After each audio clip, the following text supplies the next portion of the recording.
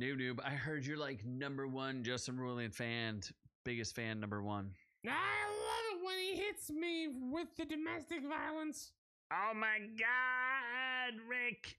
Oh my God, Rick and Morty.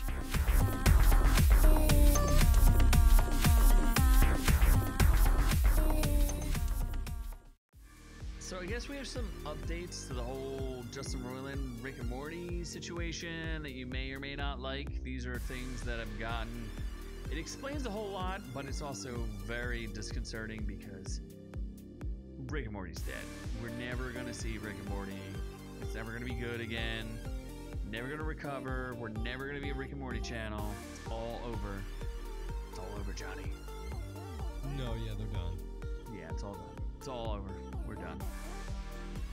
So first, what we have to talk about is this is an article from IGN. Apparently they've been sitting on this, but Justin Roiland reportedly had no meaningful creative input on his shows in the recent years. Roiland and Rick and Morty co-creator Dan Harmon were reportedly not on speaking terms because Dan Harmon is a cuck. And Justin Roiland is a baller, big peen guy. Choo choo! Choo choo, big peen! Dan Harmon literally had episodes about how he was a... Yeah, because his girlfriend left him because he wouldn't allow her to bang other dudes. That was, dude, just watch the plots. That's what happened. But he may get, Justin Roiland may get convicted of domestic felony violence allegations. He could spend 5 to 6 years in jail. Apparently, all of his projects have been canceled, which include Rick and Morty, Koala Man, Solar Opposites. All of them have been canceled. And he has not had any meaningful creative presence in any of the series that bear his name. Pretty weird. I mean, he's a weird dude. But yeah, I mean, it explains why season 3 and beyond of Rick and Morty kind of suck, right? So they're saying that at some point in the 3rd season, he wouldn't even talk to the writers in the writer room back in 2017. So he's been wavering for many years, and he wasn't involved. It's kind of weird. He would push the voice work right up to the deadline and then bail on his other commitment. He's a piece of shit. Justin Roiland. Yeah. Not Dan Harmon. No.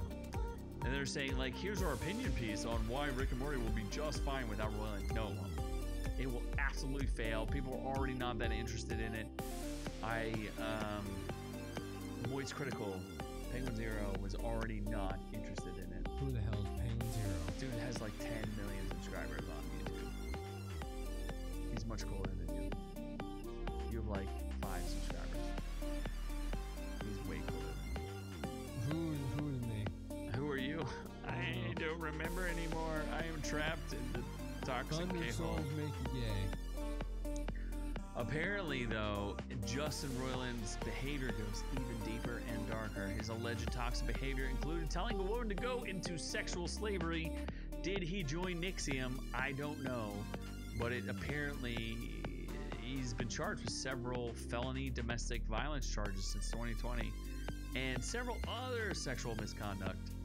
I mean, who, at this point, who doesn't have sexual misconduct? I know I do. Every day. All the time. To myself. Can you charge yourself with sexual indecency? No one knows. Roiland has maintained his innocence. Disturbing toxic workplace accusations led to Roiland being fired from Adult Swim and getting the boot from a lucrative overall Disney 20th television animation deal, and with Hulu, and the video game studio he co-founded called Squanch Games, where they announced his resignation as CEO. Jesus! Oh my god. That's like everything. And apparently, him and co-creator Dan Harmon are not on speaking terms for multiple seasons. That sounds like Dan Harmon being like, I want nothing to do with this guy who's been charged with multiple felonies, as I was also charged with multiple Me Too offenses, which he was. Dan Harmon was charged with Me Too offenses. Oh my god. Oh my god. Me 3. Yeah, okay, so one of the editors and writers of an upcoming Rick and Morty concept album shared that Roiland directed messaging asking her, can you write a song about 9 dicks of different sizes and ethnic origins hanging above your face? And then in the lyrics describe how they each splatter you with semen? Wait, what about me getting splashed with semen? Oh my god, I can't even read this one.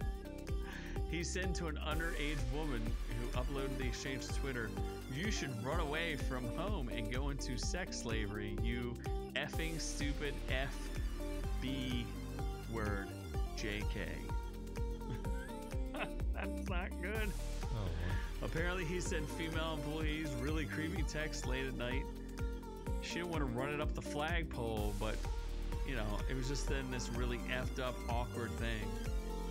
He's had several sexual harassment allegations against him in the 2020 season. I mean, he does do the show drunk. So, you know. He said additional sources claim that Roiland lacked focus at the office, citing that writers would regularly walk over to a Toys R Us where they would buy action figures or Nerf guns. And then Roiland would play with them the rest of the day and couldn't get any work done. How dare he not work hard because he was playing with toys? It's very disturbing. He says that he expects all of these to be dismissed by the district attorney. Do you think he's guilty? Are you astonished by this behavior? Do you think this is just another one of those Hollywood elites run amok? What do you think? Let us know in the comments down below as Noob sleeps. No. Oh, what do you think? I think Santa Claus is coming to town, and then Jack Murphy is the best.